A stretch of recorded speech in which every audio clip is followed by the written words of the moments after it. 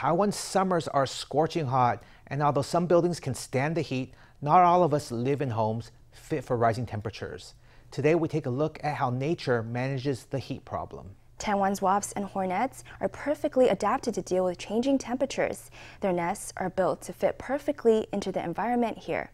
We spoke to experts from the Taiwan Forestry Research Institute to find out more.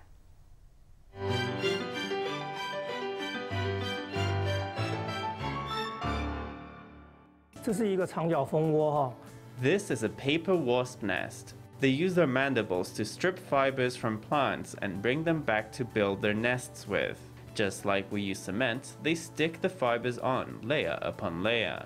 They can only bring so much material back in one go, and sometimes because they bring back fibers of different places, the colors of those fibers vary. Compared to paper wasps, hornets build extremely intricate nests.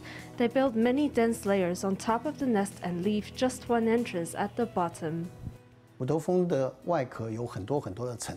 The casing of the hornet's nest has many layers, and there is space between each layer, so it is extremely good insulation. If the nest gets too hot inside, the hornets flap their wings to circulate the air, and they may even go outside to get water and bring it back to spray inside the nest.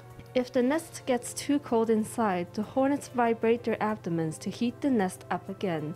Perhaps most amazing is the way they build each cell of the nest in a perfect hexagon. That's the most efficient shape for maximizing volume which you can find in nature.